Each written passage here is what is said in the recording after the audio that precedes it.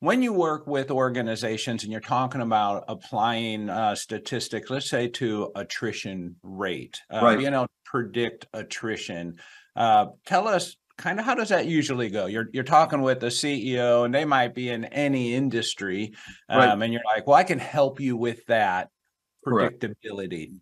How's So that come across? yeah, so about 10, I had been trained in reliability statistics probably 20, 30 years ago. And it's traditionally manufacturing where we're looking at, okay, we have a machine. How long is that machine going to go until it breaks down? So if you think about your car, we get a 3-year, 36,000-mile warranty. So we don't expect our car to break down within that time. But then after it hits 40, 50,000, we think, okay, something's going to happen.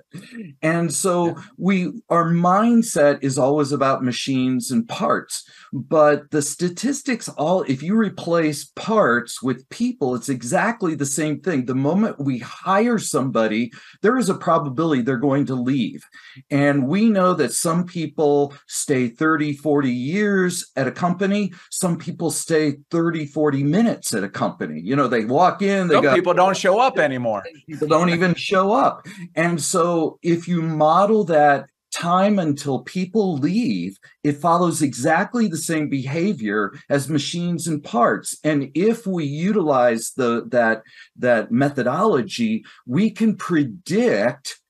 If we had 1,000 people in our organization, we could predict relatively closely that 186 plus or minus 10 are going to leave next year, which means I can budget that I know in my budget, I have to have dollars to recruit, dollars to train, all of those sorts of costs that are associated with training. I know how to budget. And then I also know, because it's 186, that I need to go out and recruit to get ahead of that, to close that time to replace that employee. Now, the thing is, I don't know whether it's you or me or who's going to leave next year. I can't predict the person, but I can predict the quantity. Thank you once again for tuning in to This Week at Work. If you enjoy the show, please share it with your colleagues. Forward our invites.